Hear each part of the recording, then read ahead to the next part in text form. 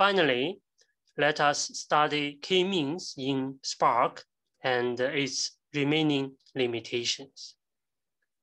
K-means is implemented only in the RDD API of MLlib in Spark, the k-means module.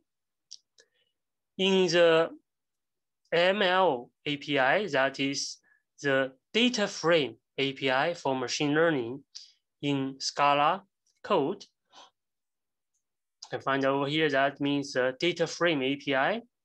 And we look at the clustering, look at the k-means module in Scala.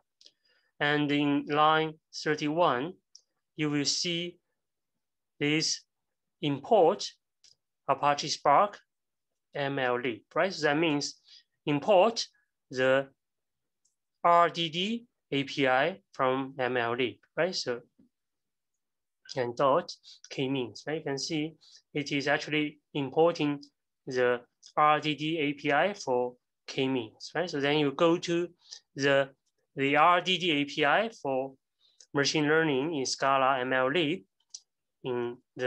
At the top, you can find the definition of k-means, right? So k-means clustering with k-means plus like initialization, right? So with k-means parallel algorithm. So let us look at the k-means API. So k is the number of clusters. The maximum iteration is when we will stop the iteration, right? So even if there's no convergence. And there's a parameter called initial mode, right? So that's an initialization mode. Has two options. One is random, like in traditional k-means in the Lloyd algorithm, or using k-means parallel. Because this is Spark is primarily for big data, so the k-means parallel is the default initialization method. Another parameter is called initial step, right? So that is the number of steps in the k-means parallel algorithm. The default is 2, right? So the default is 2, and if you go to the code in line 375 and 76, you can see that it says on each step, sample 2 times k points, right? So on average, with probability proportional to their square distance from the centers, right? So therefore, our oversampling factor L, right? So equal to 2 times k. That's because you are sampling 2 k points, right? 2 times k. And the next parameter is tolerance. That is a threshold for checking convergence. So the next one is a random seed, and there's a distance measure, right? Because we are talking about the squared distance, right? Squared sum of squared distance, right? So, but how to measure the distance, right? So there are two options. One is using Euclidean distance, which is the default. Another is to use the cosine distance, right? So for vectors, cosine distance for vectors.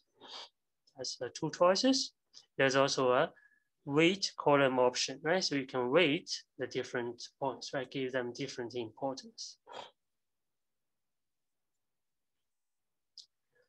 And this code, right, also reminds you to cache, right? So you need to remember, you need to cache your data for high performance, because this is will have multiple passes and lots of iterations. You can see the code in the beginning of the definition. It says this is an iterative algorithm that we make multiple passes over the data. So any RDD given to it should be cached by the user, right? So therefore, you should cache your data when you use k-means. And if you look downstairs at 200 plus, it also says train a k-means model on a given set of points.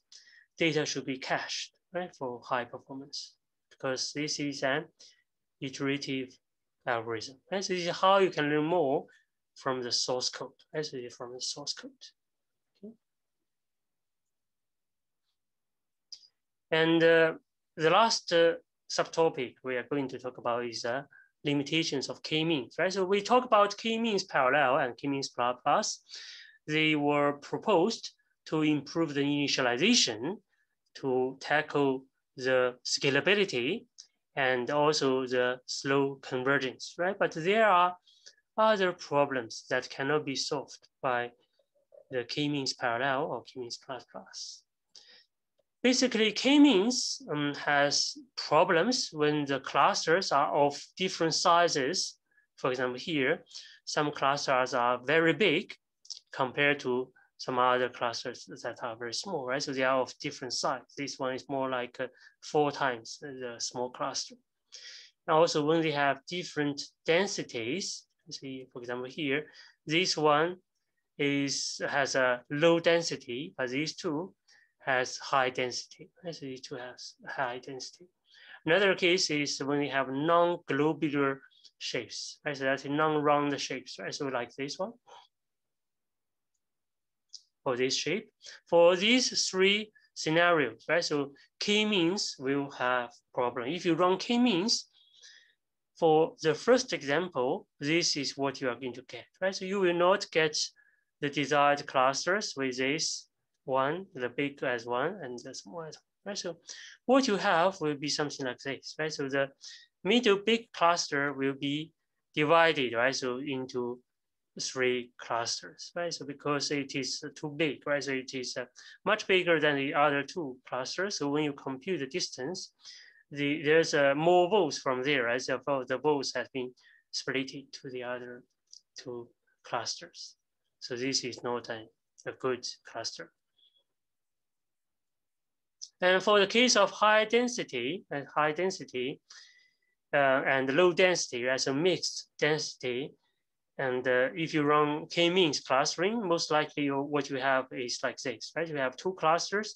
The low density region will be separated into 2 clusters, and the high density regions will be considered as 1 cluster, right? So because k-means is distance based, right? So we just look at the distance.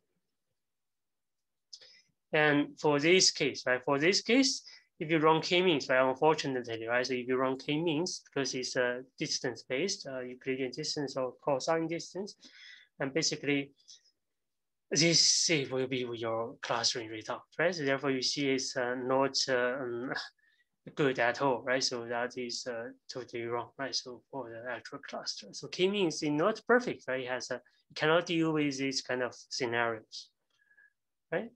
So, but how to overcome this kind of limitations, right? There are of course other kind of algorithms such as spectral clustering, which we have covered in MLAI, but there are also other ways to deal with it. For example, you can use many clusters to find parts of clusters and then try to have a scheme to put them together, right? For example, for this, you can say, okay, I will find more than 3, right? So I want 3, but when you run k-means, you can specify more than 3, like in this case, it's like 10, right? So you have 10 clusters. And then you can do some post-processing, right? Try to see whether some clusters can be grouped together, right? So you can see the small cluster is still considered as 1 cluster, right? So, and for this case, you also have like 4, 10, right? So it has 10, instead of 3, we cluster into 10 clusters. So these 2 dense regions are 2 separate clusters, and one low density cluster has 8, right? So it has 8 clusters identified. Then you can do some post-processing to merge the small clusters over here, right? So, and for this one, if we have 10 clusters, if we have k equal to 10, then this will be what we have. This will be what we have. 10 small clusters. Okay. Therefore, pre-processing and post-processing is also both important for k-means, right? So in pre-processing, we should really normalize the data because k-means is really the criteria is based on distance, right? Based on distance.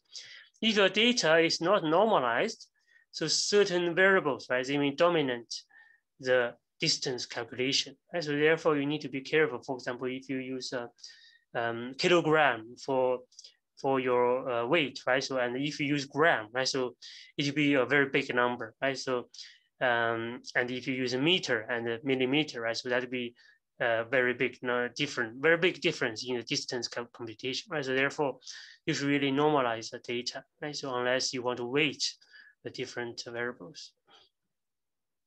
And if possible, you should also try to eliminate outliers, right? So some values that are obviously wrong, right? So if it's someone's weight, right? If there's a data entry error saying that that person's weight is 600 kilogram, right? So that would be more like an outlier, right? It would be 1,000 kilogram, right? So that would be more like an outlier, right? So you should really eliminate those kind of outliers. Otherwise, it will just make noise and make the clustering have a very abnormal behavior, right? So, for post-processing, we can eliminate small clusters that may represent outliers, unless we are doing anomaly detection or outlier detection problem, right? For example, credit card fraud or intrusion detection and so on.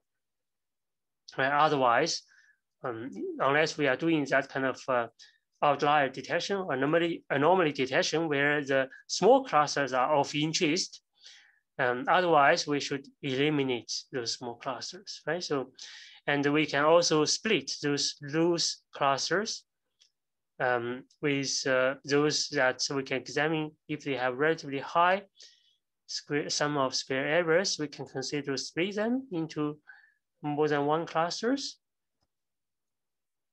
And if there be relative low SSE, right? So then we can consider to merge clusters that are close to each other, right? So those are post-processing techniques for k-means clustering.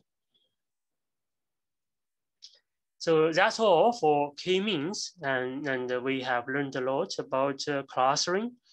Here I want to acknowledge that some of the slides are adapted from the k-means parallel slides by the author of k-means parallel. And I also take some slides from the book, Introduction to Data Mining, right? So that's a very classic book on data mining, and including, so here are some references, including a free chapter, right? So that chapter on clustering from this book is a sample chapter, right? So you can download it for free, right? So it has 88 pages, right? Just talk about clustering. And this is the Wikipedia page for k-means. And you can also look at the k-means plus paper published in 2007. And this one is was published in 2012, right? So k-means parallel. And there's also a YouTube video on the author's presentation on the paper, right? So you can watch it if you have interest to learn more about k-means parallel. Okay, so that's all for scalable k-means clustering. Okay, so the next video will be on the lab.